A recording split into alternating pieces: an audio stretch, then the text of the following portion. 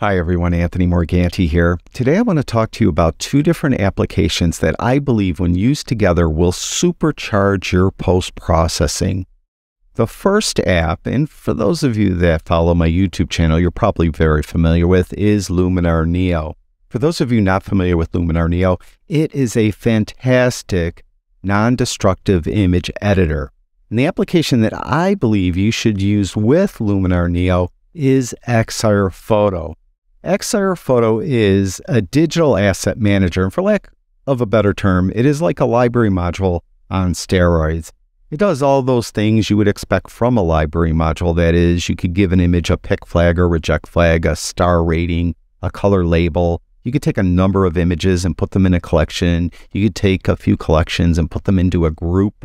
So you could do all that stuff. But what really sets Excire Foto apart is that when you bring a group of images into it, it uses AI to examine the contents of those images, and it develops keywords for those contents. It will know when a building is in the image, or a lake or a river, or a mountain or a tree, or an animal, and it will tell the difference between animals. It will know a lion is a lion and a giraffe is a giraffe. It will tell the difference between people, and it will allow you to search for a specific person in your image library. And that's what really sets it apart.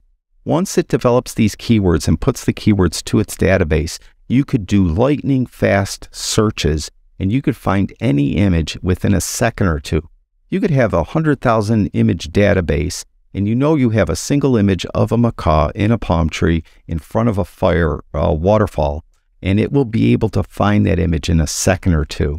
That's what really sets Excire Foto apart. And in today's video, I want to show you my workflow for using Excire Foto and Luminar Neo together. Now, currently, Skylum Software has a sale going on of Excire Foto and Luminar Neo bundled together for $119. In the description below this video, I'll have a link to Skylum's website so you could check out that sale. Now, as you can see, I have Excire Foto open. I already have some folders of images in it. What I want to show you first, though, is how to get a folder of images into Excire Foto. Super easy. Just go over on the left-hand side. See there's an Add button. Click on that. Then you have this dialog box. Just browse to the folder on your system. Right here, I have a folder of waterfall images I want to add to Excire Foto. I'll click Open. Then I have some options. If I want to include subfolders, make sure that's on. Analyze photos, necessary to load keywords from file. This is important. This is where it looks at the image with its AI and determines what's in the scene and writes those keywords. So you want this on.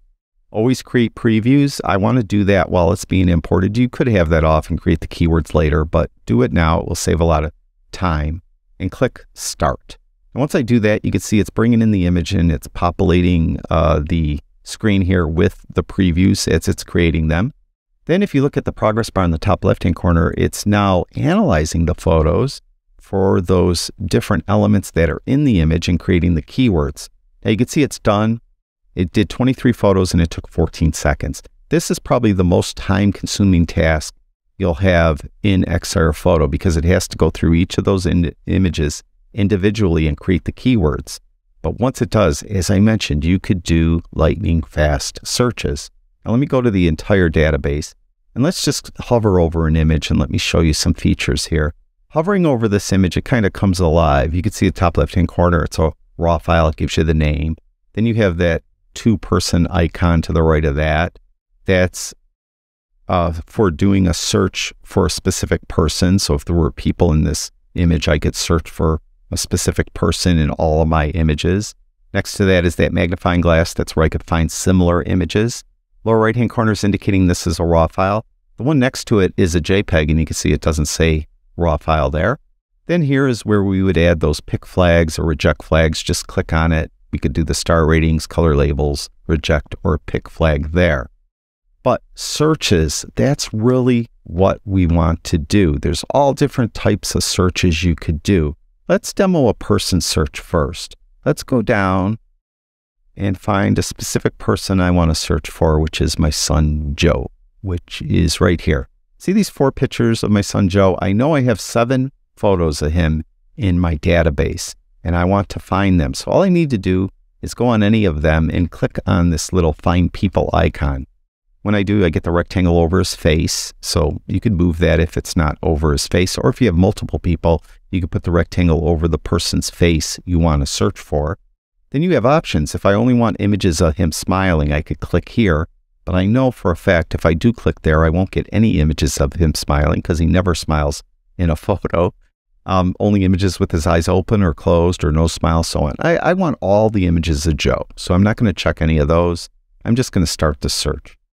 And you'll see, bam, it's done already. And there's the 7 images. And what I find here very interesting is these first 4 were taken in my studio, and I believe he was around 20 or 21 when these were taken. These 3 were taken at Hoyt Lake, and I believe he was around 15 when those were taken. So you could see it still was able to know that all of those images are of the same person. When you do any searches in Excire Foto, it puts the results in the Results tab, and it will stay there forever unless I want to remove it. That way you don't have to do the search again. They'll always be in this tab.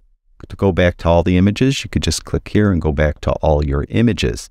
Now, there are other ways you could search. One of the other icons, the one next to the Find People icon, was to find similar photos. So let's go and find similar photos of these Eurasian links. So I'll click right here, and you get the dialog box. I want to find all images that are similar. You have some options you could do there, but I'm just going to start to search, and bam, it's done already. It found all those similar images of the Eurasian links very quickly, and again, it puts all the results in the Results tab. So they're there forever. There's the first search I did, and there's the second search I did. Now, some other searching we could do. Let's go back to the entire database and go over here to the right, and let's roll this Excire triangle open. You can see that there's actually 2 tabs here, Content and Photography. If I open up Photography, these are different types of photography terms. I have 7 images that have some type of bokeh in it, 95 images that are bright, 3 that are colorful, 57 of that are colorless. And by the way, colorless doesn't mean black and white. It just means it lacks color, and so on. So you can see we have all these different types of photography terms, leading lines, high contrast, so on.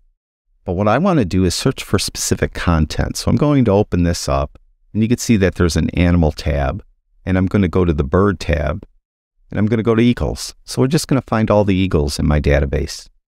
And see how fast it did it? Just like that.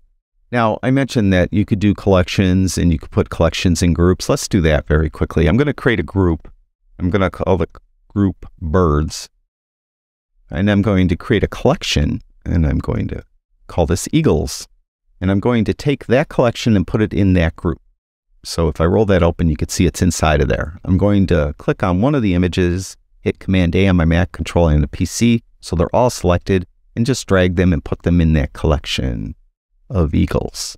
So now they're all there in that collection. So that's how you use collections. Pretty simple, right?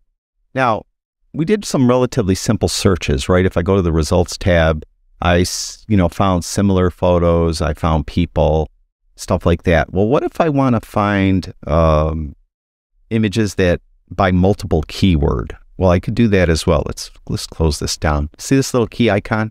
Click on that. And then what you do is you have some searches. And look, I already did one. I did a search for colorless images of big cats. And the way I did that, let me just show you how I did that. Go over here. I clicked on colorless. I rolled open the animals, and I went to big cat and hit the plus sign to add that. I could add certain colors if I wanted to look for specific colors in the image. If I want to search the whole database or the current view, the folder I might be in, or the collection I might be in. But I'll just do that. I could limit the number of results to, I'll limit it to 100, and I'll click Start Search. And when you do, you see instantly found all these images that are of a big cat and rather colorless, and this happens to be of a snow leopard. And you can see that it put the results in the Results tab under Find Keyword. So very, very simple. And very quickly, you could do these searches. And once you're done in the library module once you're done in Excire Foto, it's kind of like a library module, right? You might want to then edit some photos. And let's do that. Let's find an image to edit. I want to do two different images. I want to show you some of the portrait capabilities of Luminar Neo because it is so easy to edit a portrait in Luminar Neo. I want to demonstrate it. Also, I know many of you are landscape photographers, so I want to edit a landscape image as well.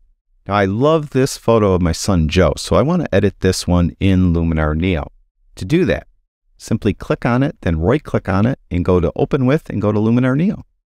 And you'll see that it will open up in Luminar Neo, and it will put us in the Presets tab. Now, I don't want to use a preset on this.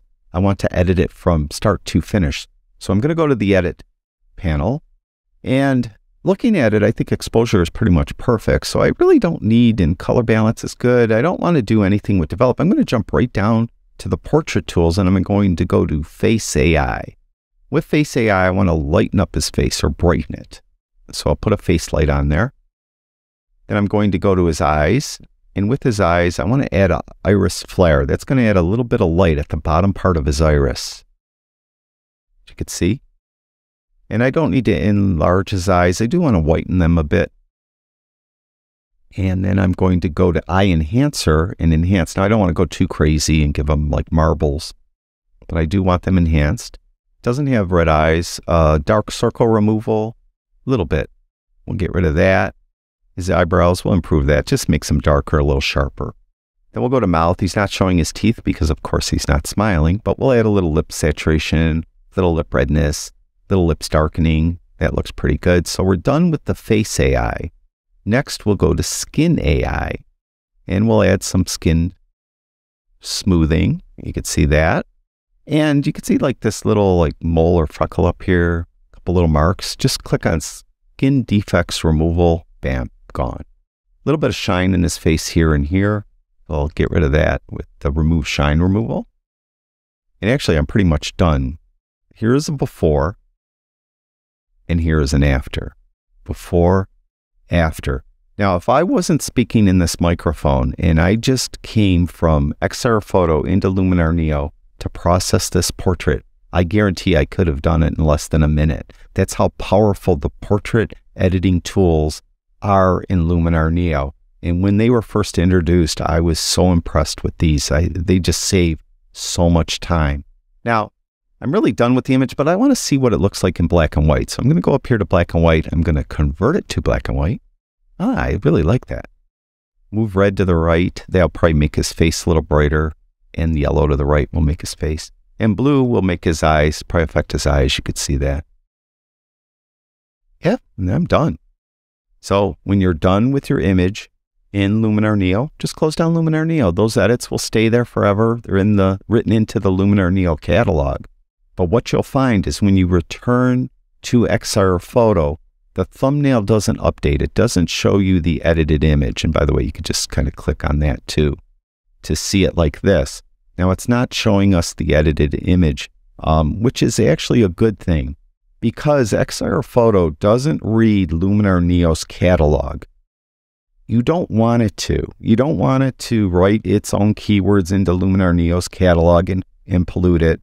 You don't want it to access the catalog because you run the risk of it corrupting the Luminar Neo catalog.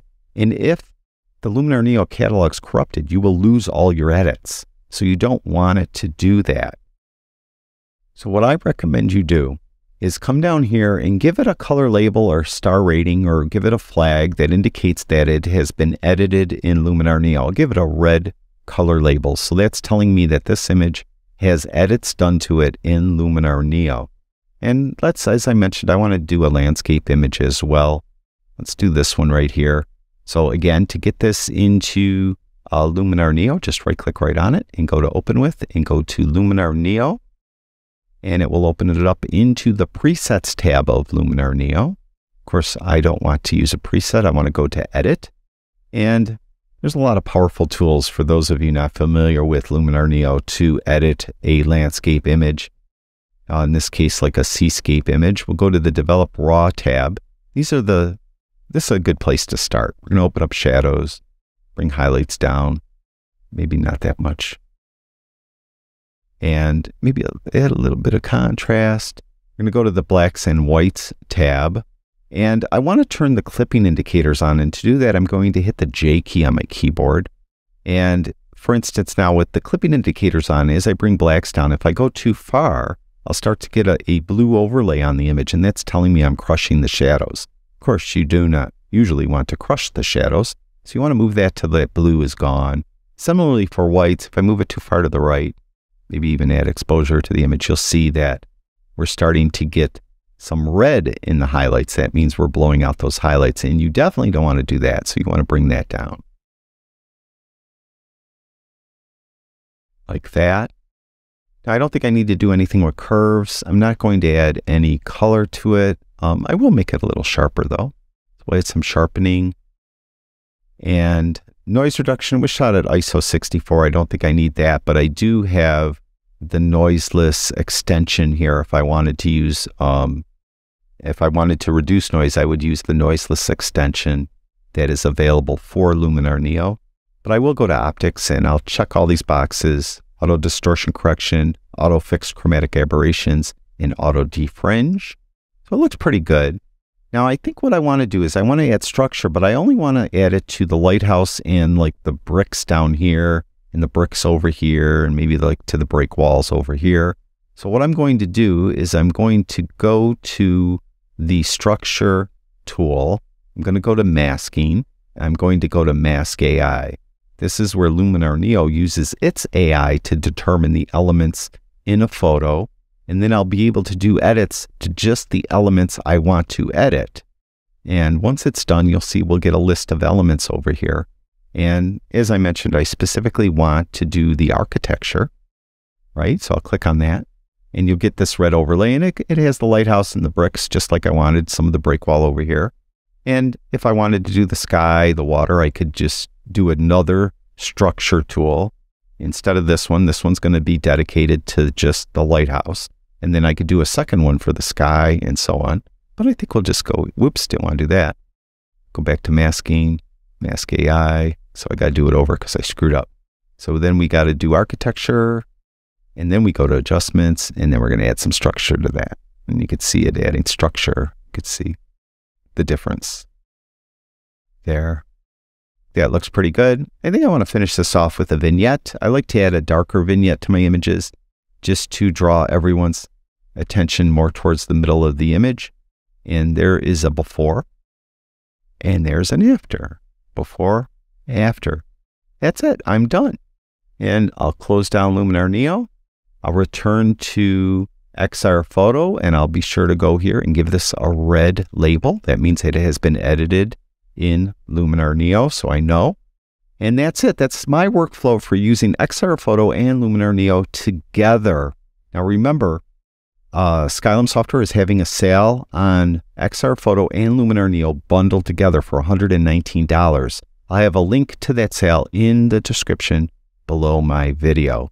Thank you, everyone who watches my videos. I really do appreciate it. Talk to you guys soon.